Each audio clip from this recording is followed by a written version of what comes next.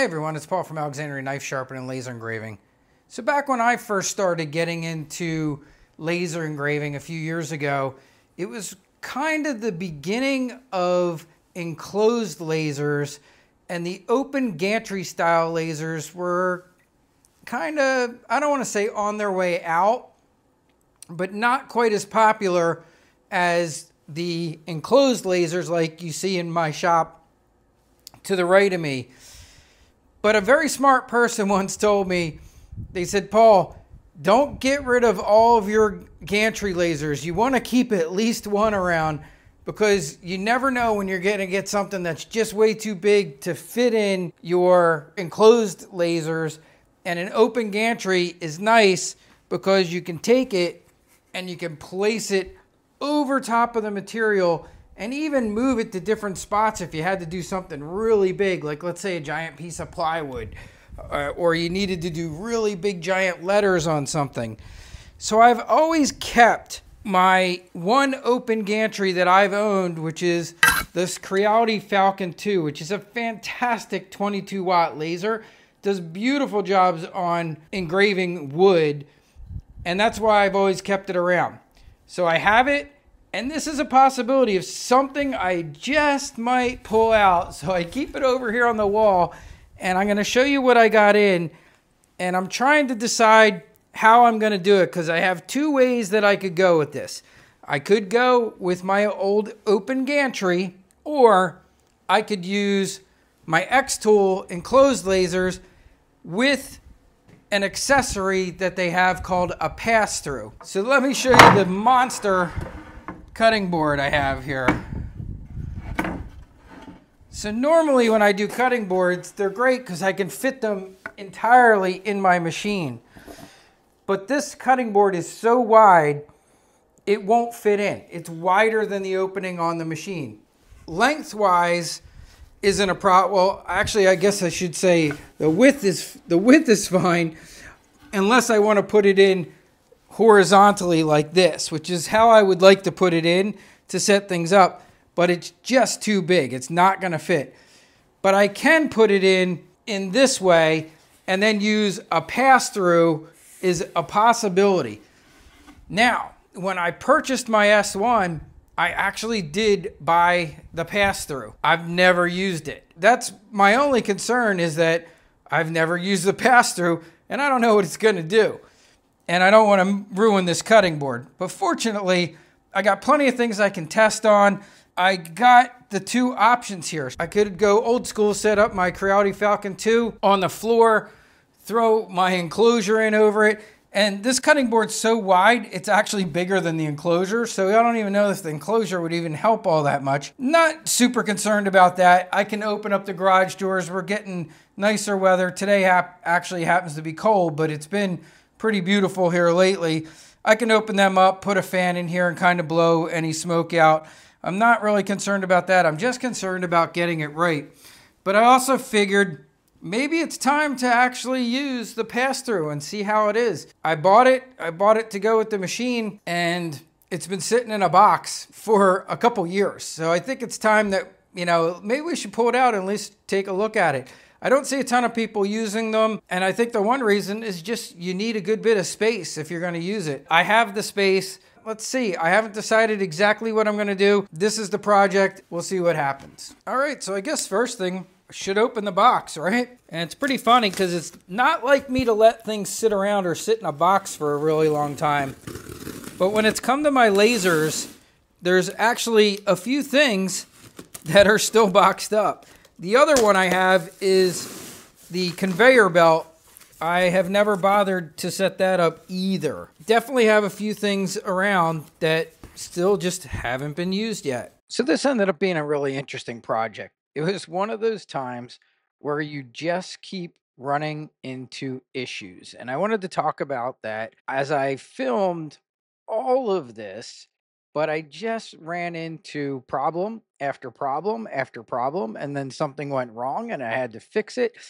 And it's one of the reasons it took so long for this to come out, is because every plan that I kind of had in place for how I was going to do this project ended up not working out. So the first thing you're seeing here is I'm putting together the pass through for the S1, which I had never used before.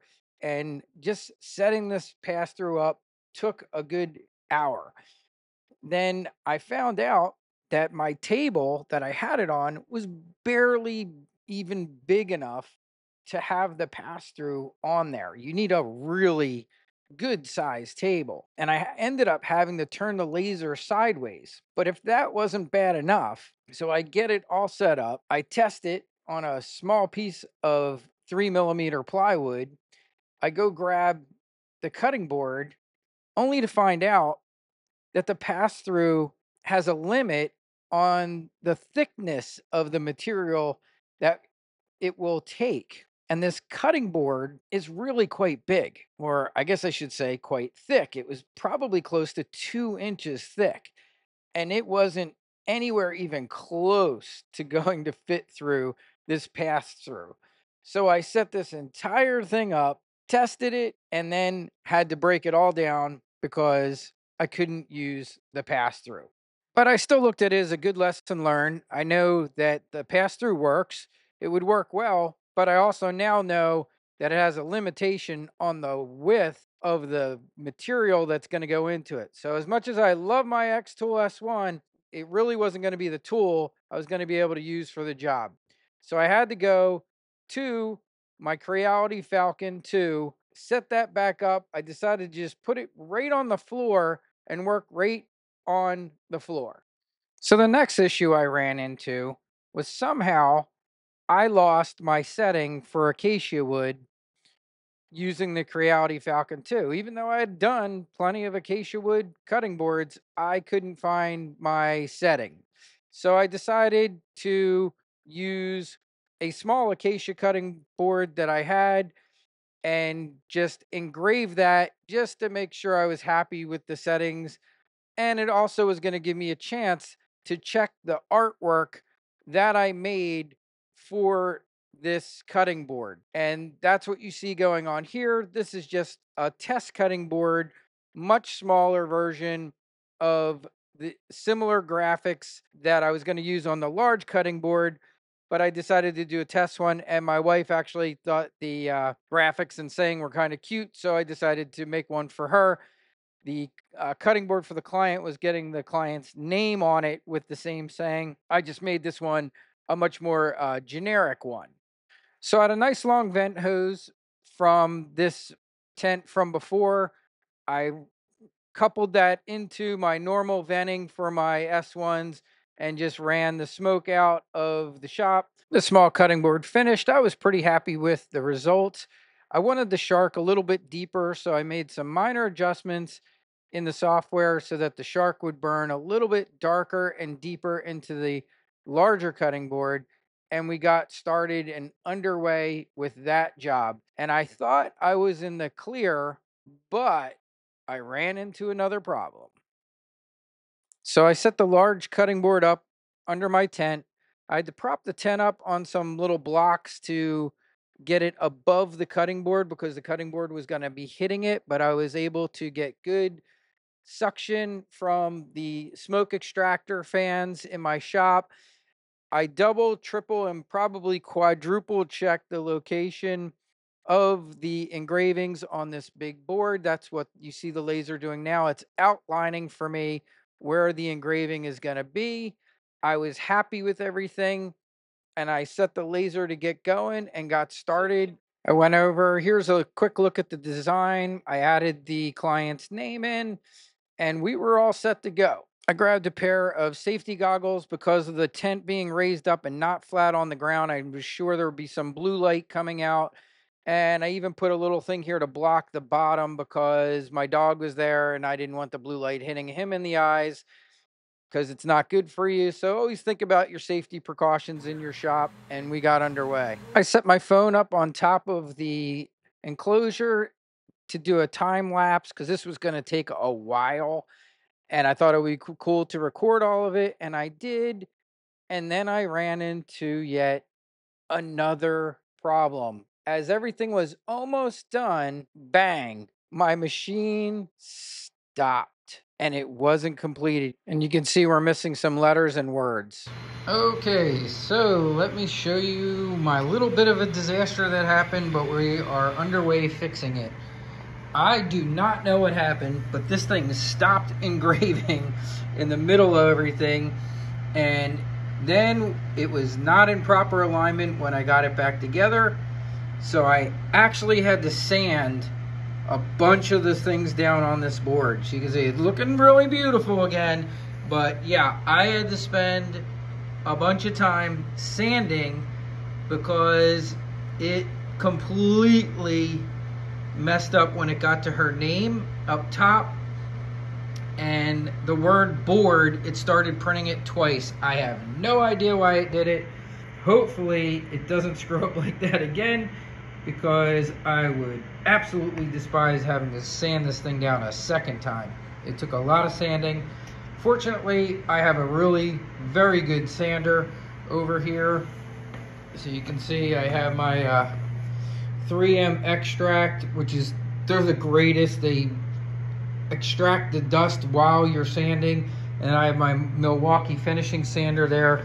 And I was able to remove the engraving. So what I'm doing now is I'm lining up these words so that I can line up the few pieces that were missing to put them in here. So I have to add the words Amanda's, shark, we have cootery, and we need to add board under charcuterie. So we're really close, but that's what's going on here.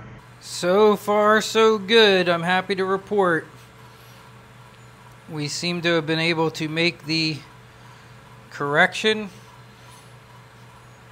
I'm still keeping my fingers crossed though. So we have to put the word shark in, and then we just have to do the name of the person who's getting the board, which is Amanda, is going to go in over top of the shark. Man, I really wish I knew why that failed the first time. I don't know what happened there. I have never had that happen with this machine. I have done a lot of cutting boards on here. So one of the things with laser engraving, I think you have to embrace the little bit of nervousness there is there. You got to kind of like having your heart in your mouth sometimes. And I would also say you need to embrace problem solving and enjoy looking for solutions to fixing things that go wrong. Because as you can see, things do go wrong. Mistakes happen, equipment fails. Sometimes things don't react the way you expect them to. It's all part of the laser engraving game. Hopefully you can always minimize that as much as possible. I wanted to show you this specifically because these things do happen. They happen from time to time. And sometimes something like this, I mean, completely blows out your expected profit margin possibly on this. But I try never to get mad about that. It's always a learning experience, and it makes it easier for the next time when you do run into issues like this. And in the end, it came out absolutely beautiful. Alrighty, gang, there it is. Disaster averted. Woohoo!